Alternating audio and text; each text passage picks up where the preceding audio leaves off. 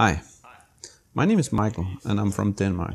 I just made this video for our Danish Facebook group and I thought I'd make a voiceover to be posted on the Hobie forum.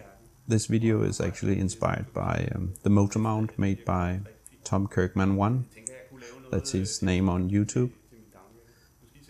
This video is me showing a easy and cheap way of making a downrigger mount, and I just use this plate. This plate is also used on trailers and such. It's water resistant. It's not waterproof. It's not meant to be in the water, but it's water resistant, and my plan is to coat it along the way.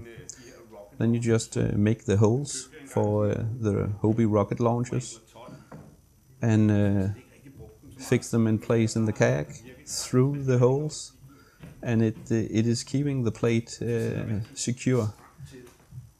That way I can actually lift the whole kayak just by lifting the plate. And I made the holes for the plug-in card as well. And on the water I'll be bunching down the Hobie card just in case of a flip over.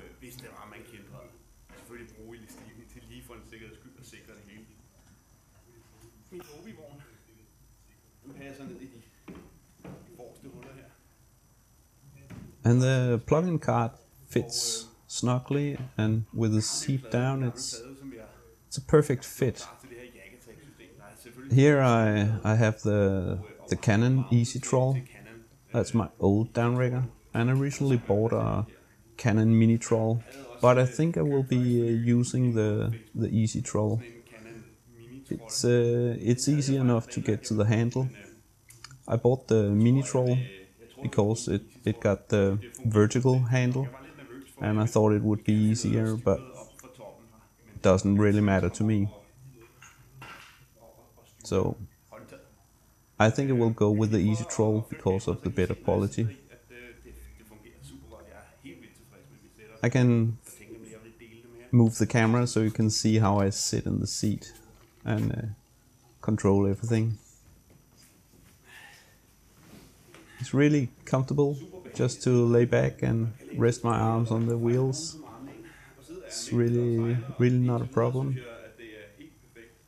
And this is the AI, so it's really easy just to turn around and control the downrigger. Everything is in hand's reach. And I'm not sure if I'm going to be using the rocket launchers for my rod that is being used on the downrigger, or I will put a rod holder on the downrigger. I'm not sure yet. And I want to put some keep out lines for the armors, and maybe put a cleat on the plate as well, so I can cleat down the keep out lines. But this is just an inspiration video, and I hope you can find it of some use. Thanks for watching.